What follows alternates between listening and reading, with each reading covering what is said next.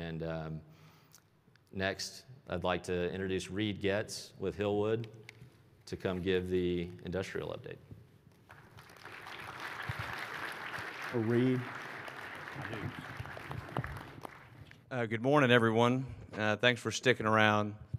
I know that we're running just a little bit long, so I'm going to move quickly through this presentation because I don't want to make the next discussion any longer than it needs to be.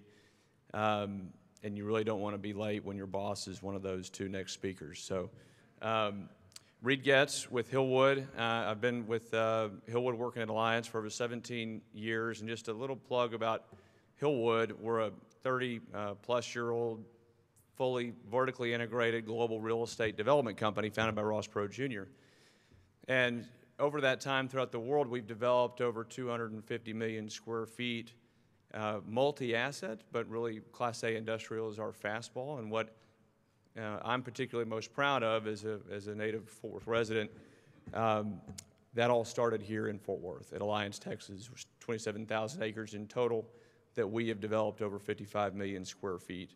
And so what we've been able to accomplish here within Texas and within Fort Worth and DFW has been pretty remarkable, and it's been a team effort.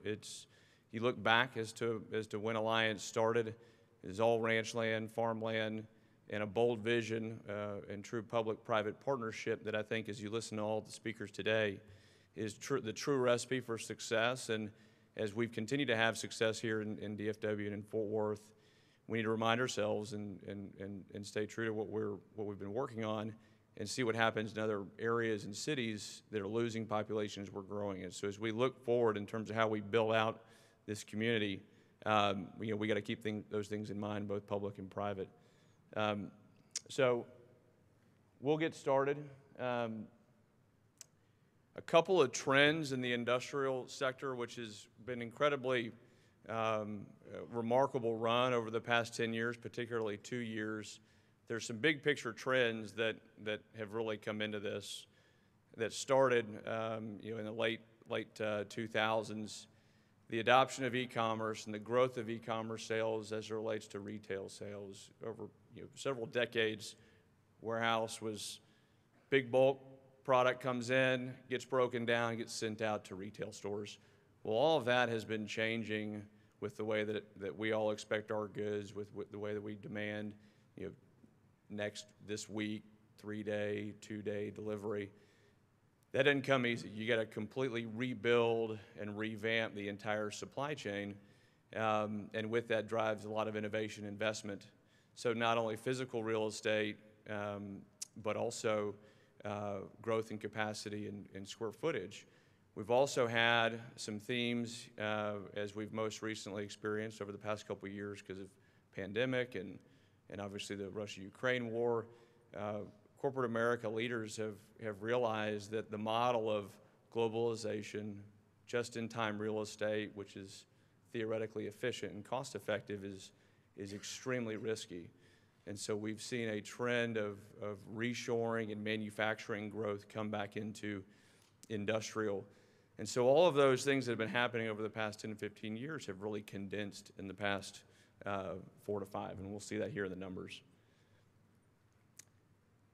What's really remarkable, though, is that DFW as a region has had a front row seat to this when you look at it compared to the nation. Dallas-Fort Worth is the second largest industrial market in the country. 8 years ago, we were 5th. Second to Chicago, which is 1.3 billion. We crossed 1 billion square feet last year. We do have some of the highest construction numbers. We do have land availability, 360-degree growth, and a lot of very entrepreneurial developers that have been fueled with some very cheap capital. So we've got very elevated construction numbers, but we've had that over the past 10 years. We're typically number 1 in the country. Net absorption, number 1 in the country, over 35 million, down from 40 million last year, but 2 years ago, but 40 million was essentially double what our historical norms have been. And then vacancy rates, surprisingly, still very healthy when you think about all this growth in demand, but growth in construction. But what's happened is construction durations have we heard about in construction have gone from back in the good old days, 12 months total from design, plat, permit, build, to upwards of 18 to 24 months in some cases. So extended timelines have driven that out, but kept some of those vacancy rates down. This is net absorption, net deliveries over the past 11 years, and you can see, again, for the DFW industrial market, net absorption in blue and net deliveries in the orange there. This is our 49th consecutive quarter of positive net absorption. So very, very healthy. Vacancy rate at 5.3%, near record low. What we're starting to see is a little bit of supply start to grow here, but again, very, very healthy, kind of looking backwards. As you see what's happened in e-commerce sales is a metric that we track. Obviously in the pandemic here, it was exponential growth, kind of quarter over quarter growth. We've been watching to see how does that level out? Does that come back down? Or how sticky are these trends? Well, it's been very positive, healthy growth of over 10% in this last quarter. So e-commerce is very much going to be a trend that we see continue to grow in the future. As you look at percentage of total retail sales today, it's about 15%. And according to a lot of the big published firms of CBRE and even Morgan Stanley put some numbers out, by 2025 there's an expectation that goes into 22, 23%. And for every $1 billion of e-commerce sales, that equates to about 1.2 million square feet of industrial space need. So a lot of secular trends that are going to be strong demand drivers. With that, we've seen record rent growth here in DFW. There was, for 30, 40 years, you could bet on 2 to 3% rent growth. This has caught, I think, our industry by surprise over the past couple of years.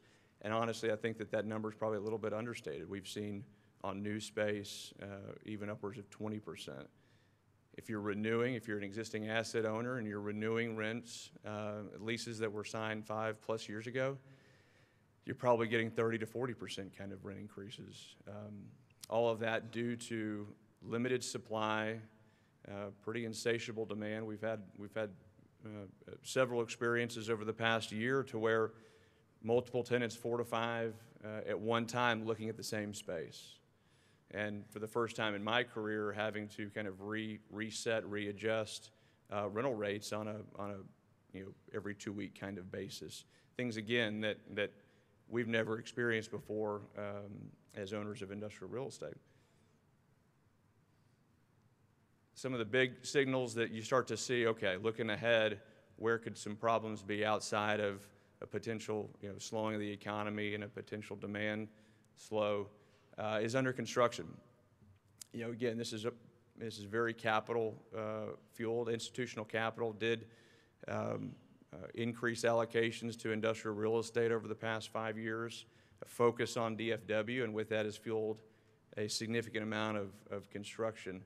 You can see here in 2022, 85 million square feet under construction, which stunning that we have that much land. I mean, that's 5,500 acres when you do the high level math.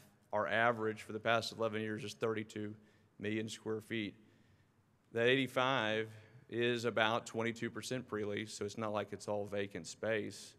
And when you really look at the breakdown of what sizes, which I think is really important in our business, a million square foot user is not going to be looking for the same kind of space as a 50,000 square foot user.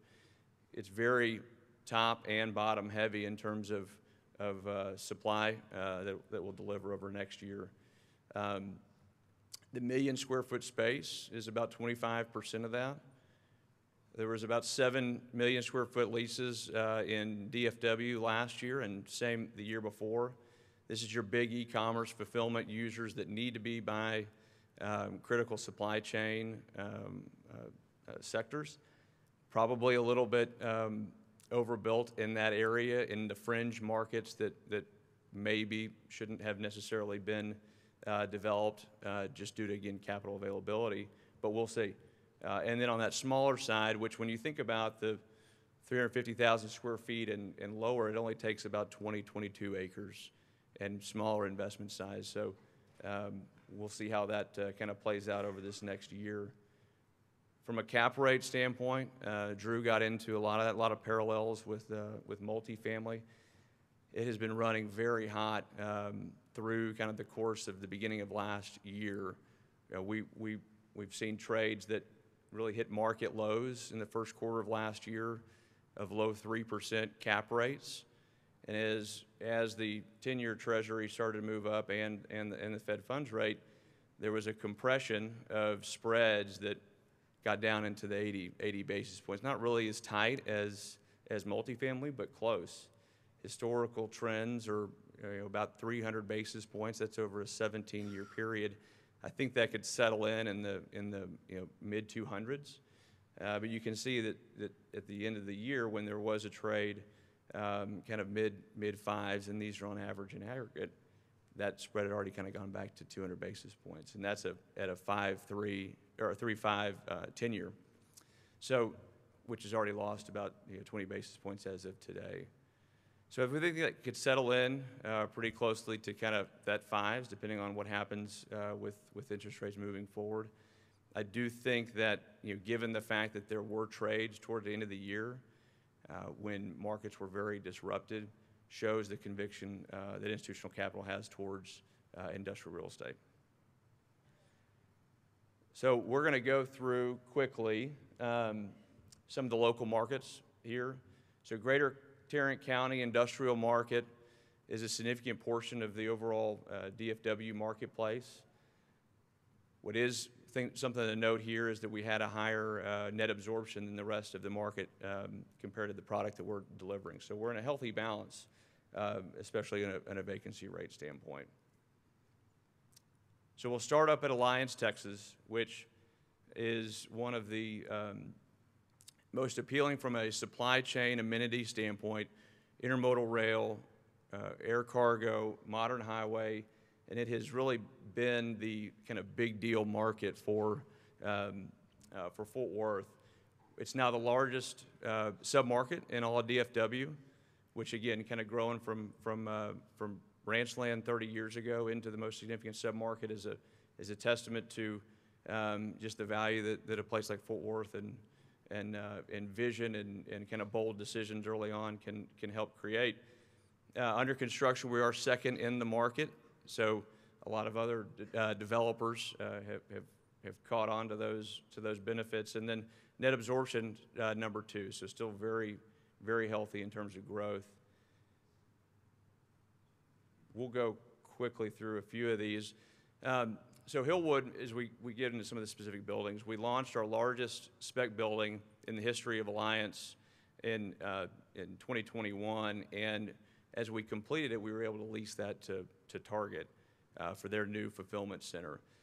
And as a 1.2 million square foot building, it does bring on different kind of design specs that you'd see in a smaller building. 40-foot clear truck courts that have expandability, so you can do a third truck court to the north. Heavy employee car parking, likely heavy conveyor fulfillment type investment here. Innovation and automation is a big piece of how these fulfillment centers operate. So that's a big win. And with that, we launched a 1 million square foot spec development right next to the BNSF Intermodal with Westport 25. We also leased a 493,000 square foot Alliance Center North 9 spec building to Carolina Beverage, which is a high-speed bottling company this is their second facility that they are growing into here in Alliance. As kind of a view on reshoring and growth in manufacturing, we saw a couple of manufacturing deals in Alliance, one of which was Beauty Manufacturing Solutions, which acquired Alliance Gateway 2, which was the former Nokia North American manufacturing headquarters that was built in the 90s. So repurposing a facility, and they will be the manufacturing beauty and consumer products here in Alliance. Another manufacturing deal that we announced and broke ground on in 2022 is MP Materials.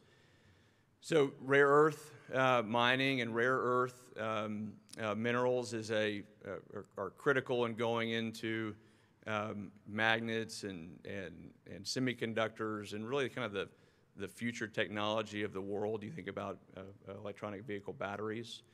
China owns a significant portion of that around the world. MP Materials owns a California mine and resource. And what we're doing here is we're building their magnet manufacturing plant, and these magnets will go into batteries for electric vehicles, and they've got a partnership with GM. So very, very significant project there from a manufacturing standpoint.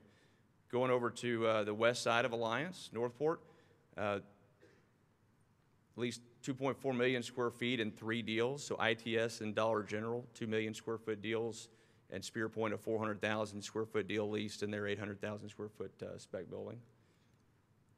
And DHL leased their 1.2 self-built building up in the north side of Alliance. So big deals in Alliance continues.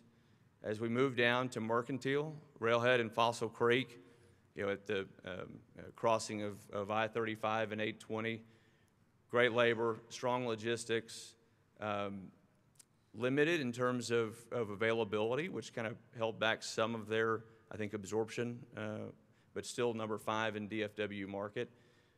They're delivering several new projects here that will increase that supply, with Cowtown Crossing delivering their 1 million three building development on 287. Meacham Commerce Center completed in this past year and leased their building to TTI, and right next to it, West Side 35, which is developed by Crow Holdings, leased their entire project and then sold that to CBREIM at the end of the year, so a trade at the end of the year. Just south of that, Blazing Trail Logistics Center with Lincoln Properties, 2-building development on the west side of 35, and then just moving over to the east side is a 2-building, 718,000 square foot development by MCW, Mark Goldman. And this is a growing trend that we could see moving forward. This land is actually ground leased. And so as infill property development continues to occur, like we've seen in some of the larger coastal markets, I think that we could see this become more of a trend for those right infill sites throughout DFW. So moving over to West Fort Worth, which is a growing market, hadn't had a lot of development over the past several decades, but we're seeing a lot happen now that follow population trends and that work along that 820 corridor to the west, with really 4 big projects to note. The first one being LGE Design launching their 3-building, 531,000 square foot development as spec, which will complete later this year. And Lone Star Commerce Center, which you may have read about, the GKN aerospace group that the city of Fort Worth helped bring into this building here on the left, the 100,000 square foot on the front. They're a research and development company in the aerospace industry. So that building is, that project is 100% leased. Moving out to the west, which is the biggest development project that West Fort Worth has seen to date, Majestic, in partnership with Hickman, launched their 1.1 million square foot building as spec, and that will complete towards the end of the year. And then working your way down to the southwest, which is an area that, again, really hasn't seen much development, but significant population growth. Jackson Shaw, right on Winscott and I-20, launched a 4-building, 917,000 square foot development, size ranging of 80,000 square feet up to 375. So really eager to see their performance, and again, market that's been pretty underserved from a supply standpoint.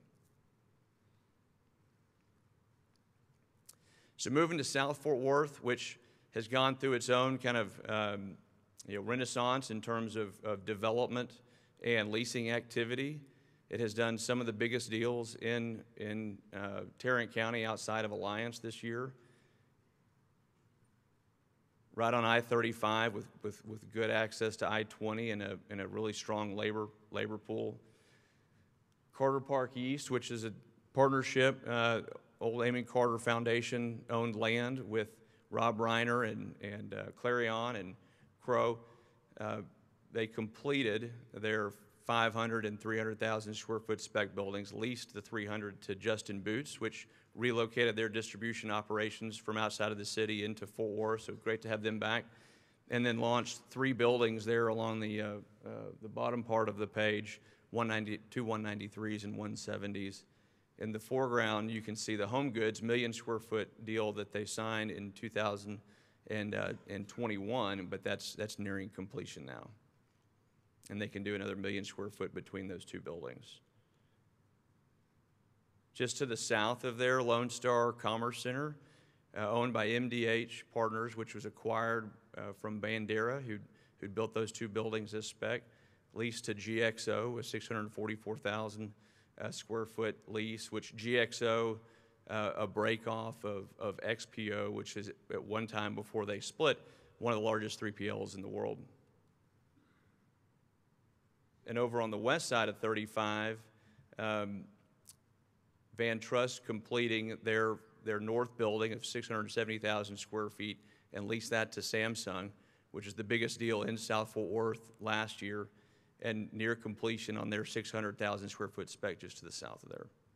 So again, product that we hadn't seen of this size in South Fort Worth being delivered and absorbing and really proving up that market. Another deal that happened that we don't necessarily have a photo on was in East Fort Worth to Libby Glass, which is a 600,000 square foot building built as spec by Granite Forefront, and that did sign this past year. So going back and looking at last year's predictions,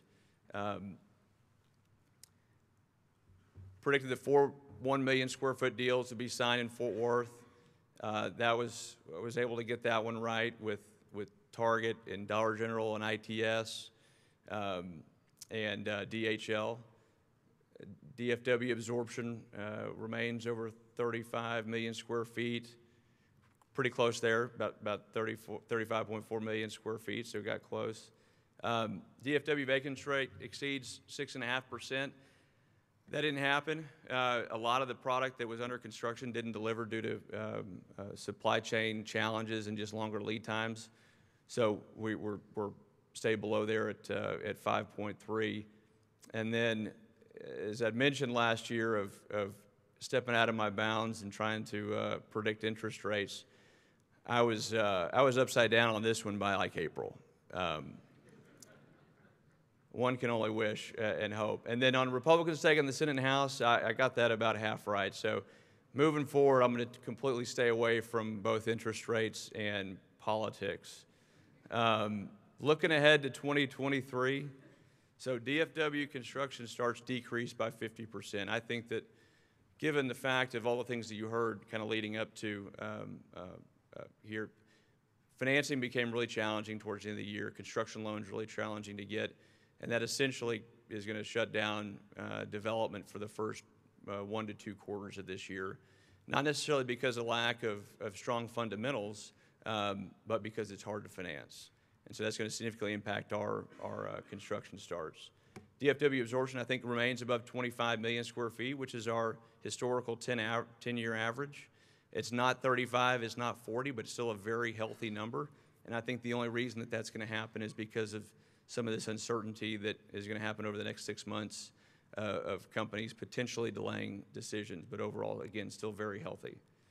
I think the rent growth is going to continue over 10%, largely driven by infill rent growth that's going to continue to accelerate. We might see some decrease in some of the the tertiary markets if there's multiple options and oversupply, but I still think it's going to be a healthy rent growth.